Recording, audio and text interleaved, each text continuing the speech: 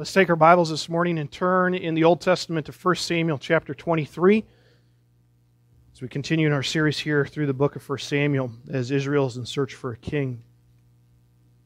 1 Samuel chapter 23, and this morning verses 15 through 18 for our text today. It occurred to me recently that one of the kinds of videos that I tend to be drawn to as I'm most of the time wasting time on social media, the kind of videos that I'm kind of drawn to watch and engage in are videos of friends doing all sorts of different things. Maybe you've seen some of them. They are doing crazy pranks on each other, or they're doing weird fishing challenges. I like to watch those from time to time. Let's go to Walmart and spend $10 and you can buy whatever lure you want and let's see if we can go catch a fish. And it's friends spending time together. Or this week as I was preparing for this message, it reminded me of the video I had just watched where a group of friends made this gigantic rubber band ball. And they wanted to see how high it would bounce when you drop it off of a 4-story tower, right? Fun to watch. Friends with friends. There's something about those kinds of things that we're probably drawn to, that time with friends. But if you knew that the next get-together with your friends was going to be the last time that you would see each other, what would you spend those moments doing? I think we would all agree that in those moments, if you had that knowledge, you would want to make the most of those moments that you have together. Amen? The thing is, though, that most of the time, we go through life and we spend those moments with our friends and our loved ones or with others, giving little to no thought of that possible reality, that this could be the last time that we're together. And the brevity of life is a reality that we can't deny.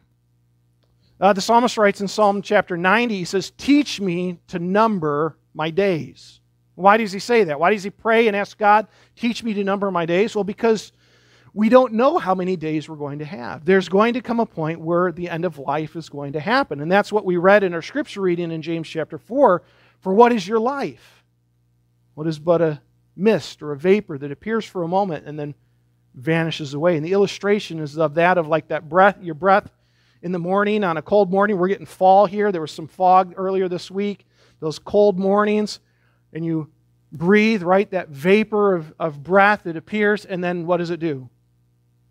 It fades away, right? And that's what Scripture teaches us about our life. In the scheme of eternity, it's nothing but a vapor that appears for a moment and then vanishes away. And as I studied this text and looked again at the interaction between David and Jonathan that we have accounted for in this text, I couldn't help but think, how much greater of an impact could our lives have if we went into these occurrences with others with the intentional mindset to make the most of the moments that we have. If we don't know how many that we have, we ought to, as the psalmist says, make the most of them, to count those days, to make sure that we are maximizing the opportunities that we have.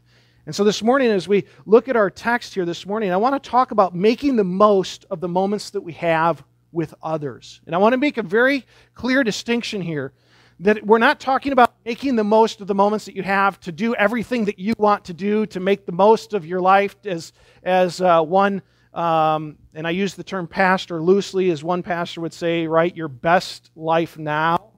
That's not what we're talking about. We're talking about making the most of the moments that you have with others. How much greater of an impact could we have if that's how we approached all of the relationships that we have or the encounters that we have with others? If you're making the most of the moment you have with your spouse, actively loving your spouse every chance that you have, actively nurturing your children in the Lord because you don't know when that influence is going to come to an end, building up and strengthening a friend because you have been given an opportunity to do so, edifying the body of Christ, engaging with the body of Christ, with your fellow church members and those that we do church with, actively seeking to build them up every opportunity that you have.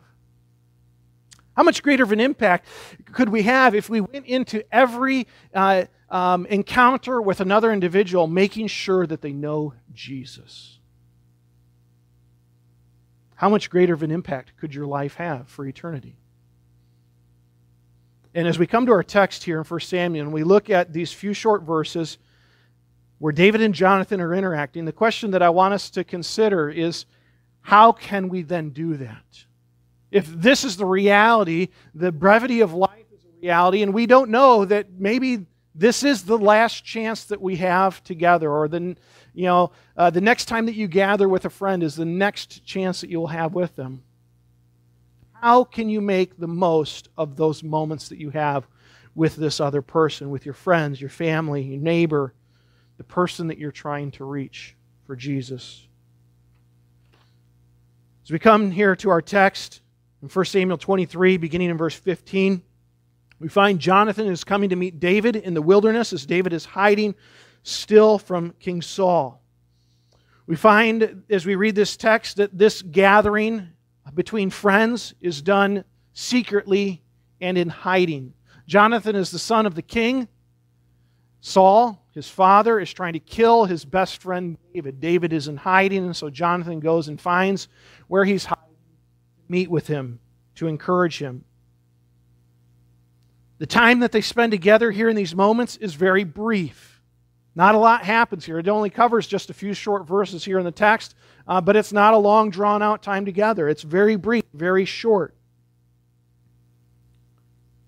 As you study Scripture, you don't know this stated directly in this text, but as you look at the rest of 1 Samuel and the historical account of these events, this is most likely, by all accounts, the last time that they would see each other. They go into this meeting not knowing that this was the reality of their gathering.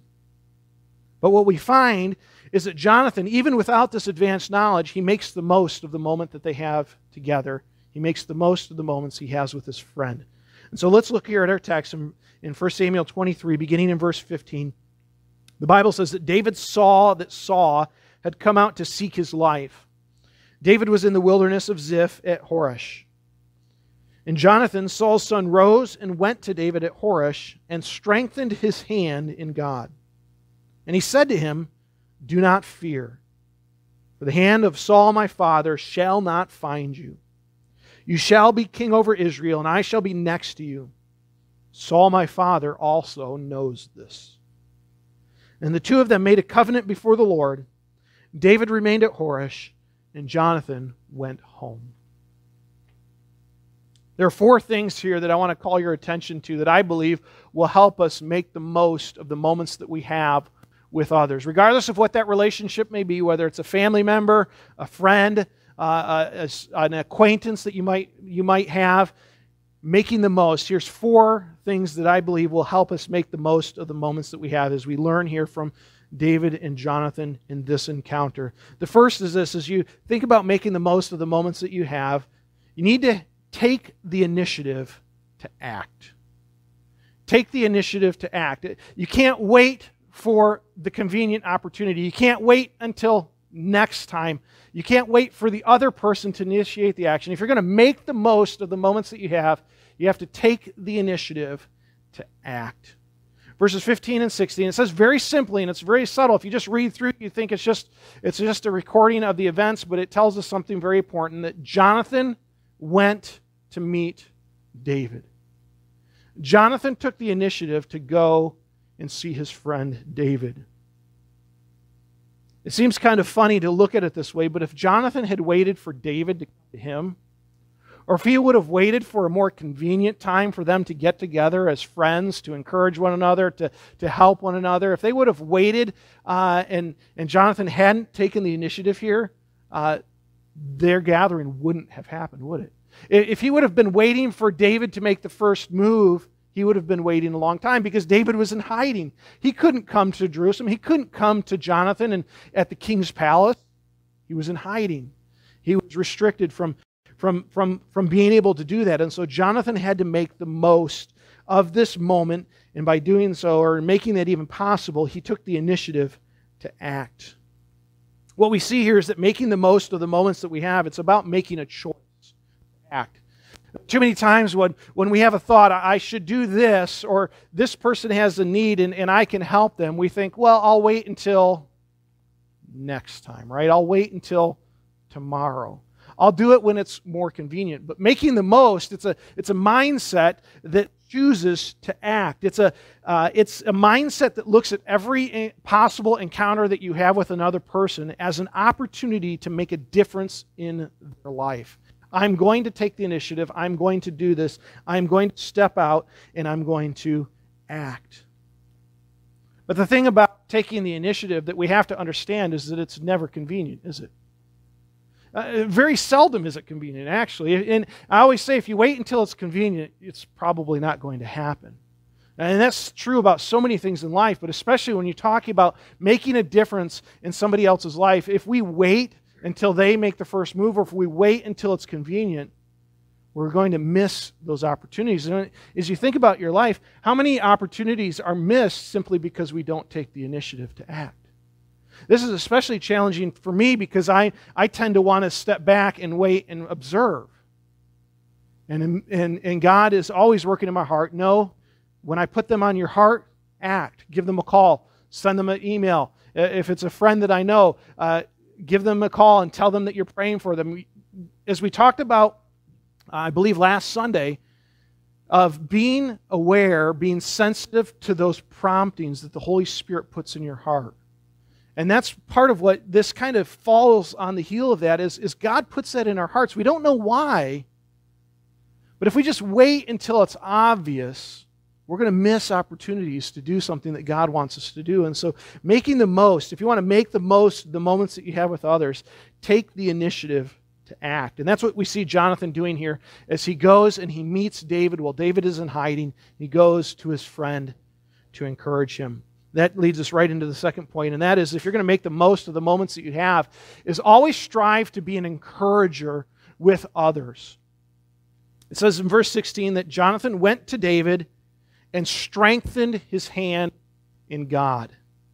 It's a phrase that literally translated means to revive strength, to revive courage, or just simply in our English language, he went to encourage him, right? To revive his courage. If you're going to encourage somebody, you're going to strengthen, you're going to build up their, what's the root word of encourage? Courage, right? It's not just make you feel happy, but it's to strengthen that courage. And so Jonathan goes into these moments with the very specific intention to encourage David in the Lord. Paul Tripp reminds us in one of his Wednesday word devotionals that biblical encouragement is not just telling somebody that everything's going to be okay. It's not just trying to lift their emotions temporarily. Biblical encouragement is so much deeper than that. And even more profound, biblical encouragement is helping people see Jesus. It's not just telling them it's going to be okay, but helping them see Jesus in the midst of what is not okay, so that they know in the Lord everything will be okay, right? It's so much more than oftentimes what we do, the words that we say. Well, just hang in there. Everything's going to be okay. Well, no. Hang in there, but see Jesus in the midst. Shadrach, Meshach, and Abednego in the fiery furnace, right? When the king looked out to see the fire furnace, it was as if there were how many in the furnace? 4, right? There was a 4th in the midst of them, right? God is with you in the midst of the fiery trial. He's with you in the midst of the trouble.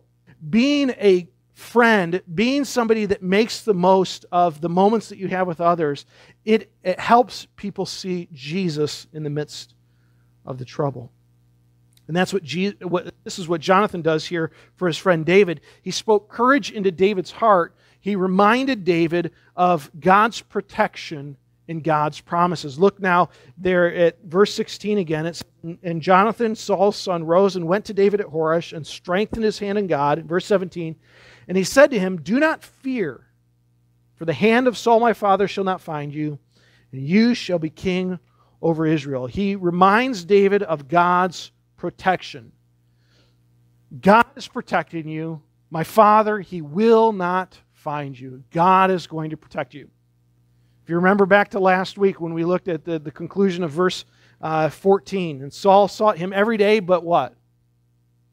But God would not give him into Saul's hands.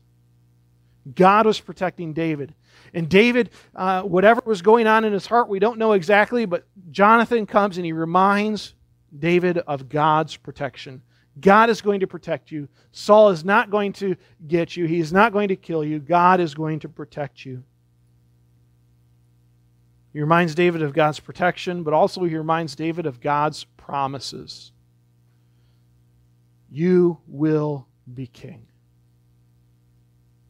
You are the Lord's anointed.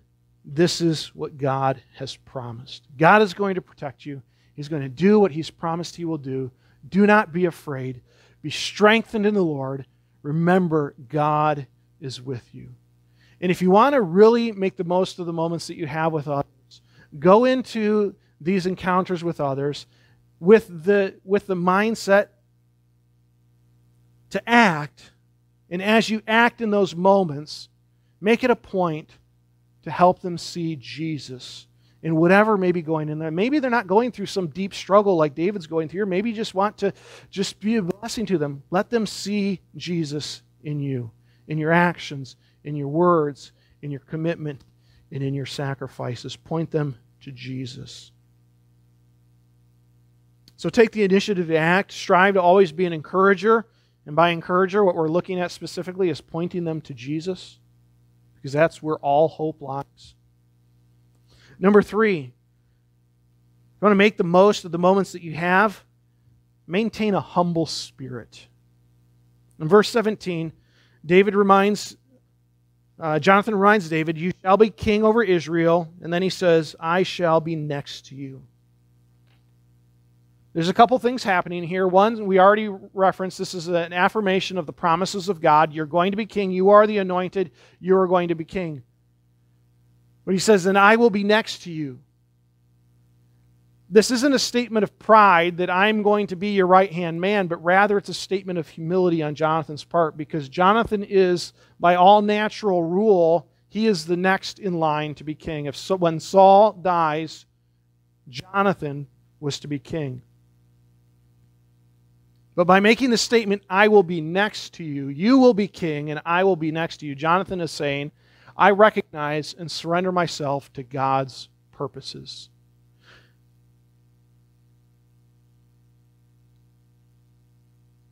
And what I see here as we look at this, as we see Jonathan's humility to recognize God's purposes,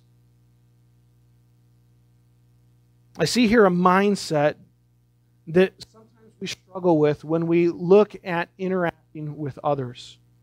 You see, if you go into relationships seeking what you can get from somebody else, those relationships are generally going to be very shallow. What can they do for me? What can I get from them? And we go in with our desires, our goals, our intentions, our priorities, and those relationships are never going to go any deeper than what the other person can give to you. They tend to be very one-sided relationships. But humility, by its very nature, humility gives. Humility builds up. It lifts up. And so as we see here, Jonathan, he's building up his friend David as he humbles himself and submits himself to God's purposes. So if you're going to make the most of the moments that you have with others, keep a humble heart. Fourth thing in verse 18. It says, and the two of them made a covenant before the Lord. David remained at Horesh, and Jonathan went home. Just be a true friend. You want to make the most of the moments that you have with others. Just be a friend to them. They may not be your best friend. They may not be anything more than acquaintance. This could be a total stranger that you've never met in your life before. But if you want to make the most of the moments that you have with others, just be a true friend. A number of weeks ago, when we looked at the details of David and Jonathan's friendship, when we talked about the principles of great friendship, we said that one of the marks of great friendship is a loyalty and a commitment to one another. As we see repeatedly David and Jonathan making a covenant before the Lord, marking or signifying their great friendship. And we said that we don't write out contracts, right? We don't have a formal ceremony. You're going to be my best friend. I'm going to be your best friend. But we prove this kind of loyalty and commitment. We demonstrate it in our own lives on a daily basis when we simply choose to be a faithful friend, to be a good friend. We didn't spend a lot of time elaborating on what Scripture tells us what that is. I want to take just a few moments here to look at some Scripture passages to see what it means to prove yourself or to show yourself as a loyal and a faithful friend. It doesn't just mean be there when they need you, but it's so much more than that.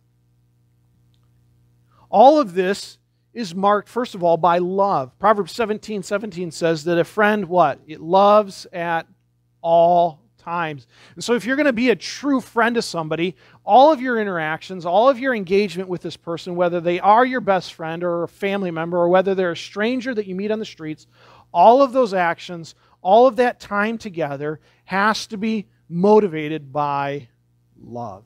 A selfless love that seeks God's glory first and foremost and the benefit of the other. A friend loves at all times. Not just when it's convenient for you, not just when you can get something from the other person, but a friend loves at all times. Proverbs 18:24 says that there is a friend that sticks closer than a brother. And so there's this desire with those that you're going to be friends with to engage them in a closer way, not just keep everybody at a distance, right? I'm going to keep everybody at arm's length so nobody can get inside my safety zone here, my wall that I put up. I'm going to keep people at arm's length. But no, being a true friend means that you welcome them in closer, to get to know them, to let them get to know you, and is there for them at times of need. Proverbs 27, verse 6 also tells us that faithful are the wounds of a friend. Friends are not only there to build you up, to help you feel better, to see Christ, but faithful friends also hold you accountable. Faithful friends may even cause you to have a wound in your pride, so to speak, right? They may wound you as they say, well, that's not right. You shouldn't have said that or done that.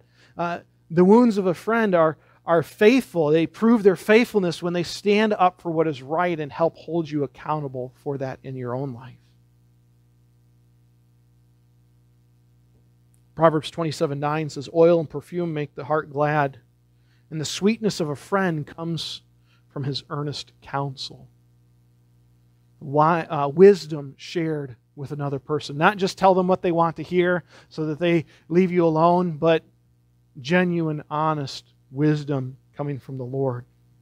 That's a sweetness to anybody, but especially to friends.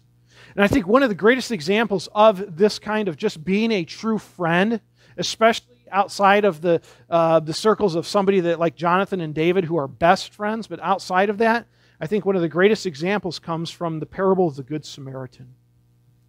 Jesus says in Luke's account, in Luke 10:36, he asked the question as he's laid out this parable. He says, which of these three, the priest, the Levite, or the Samaritan, which three of these were the man's neighbor? The Jewish man, the Israelite, who had been beaten up and robbed and left for dead, which of those three, the priest, the Levite, or the Samaritan, which of them was this man's neighbor? And as I was thinking through this, I looked at this word neighbor for a moment. It's the Greek word plesion, which doesn't mean a whole lot to anybody. It doesn't mean a whole lot to me, except for the fact that this word plesion is translated neighbor in our English language, but it also means a countryman or a friend. Jesus is essentially asking the people, which of these three men was this man's friend? And who was it? Everybody knew, as Jesus told this parable, it was the Samaritan. It was the one who demonstrated love, humility, sacrifice, and commitment to an individual that society said you should hate. And he proved himself and demonstrated that he was a genuine and true friend because of the way that he engaged the man who had been robbed. If you want to make the most of the moments that you have, just be a true friend to people. Doesn't mean they have to become your best friend, but show them that love, that commitment, that sacrifice that we find all throughout Scripture that ought to be a part of the relationship of friends.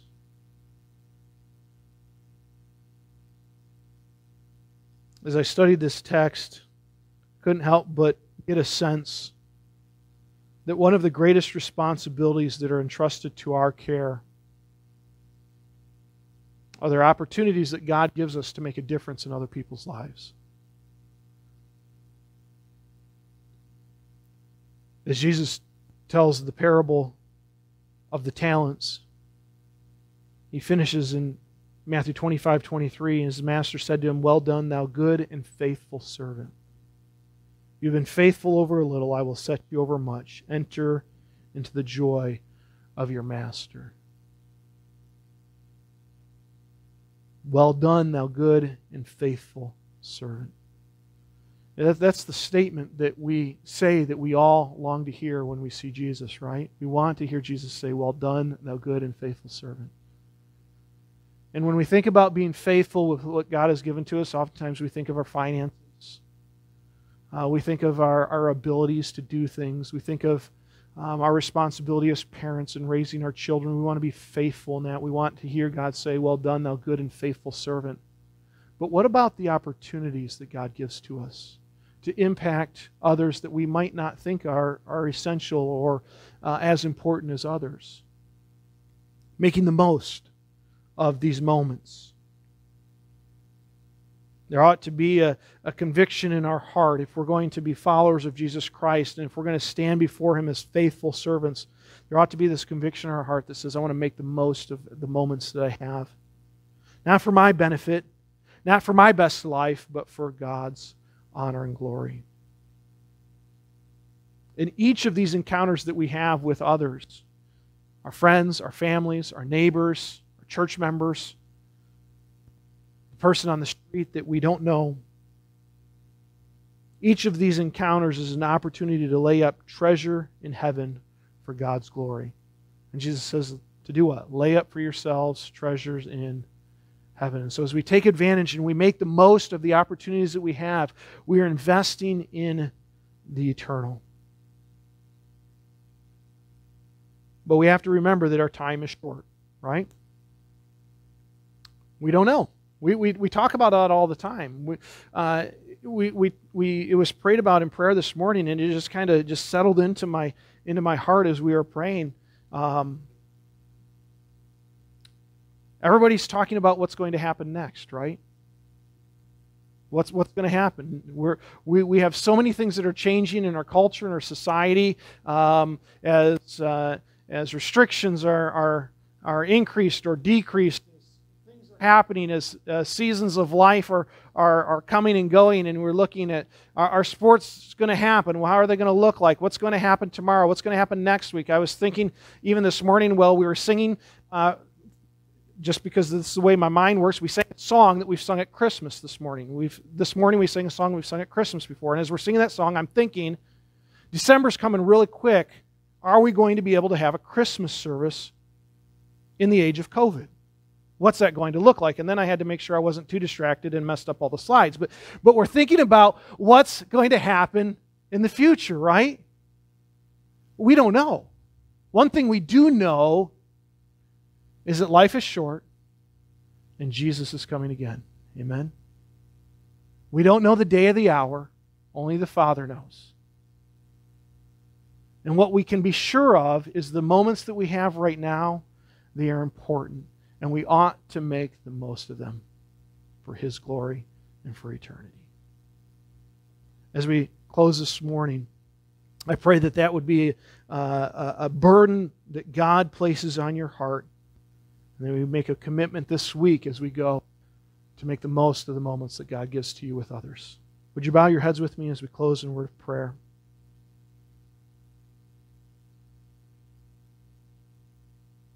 God, I pray this morning that as we continue to meditate and think on the truth of your word and the examples that we find here in Scripture, I pray that you'd impress upon our hearts not just the brevity of life and the shortness of it, but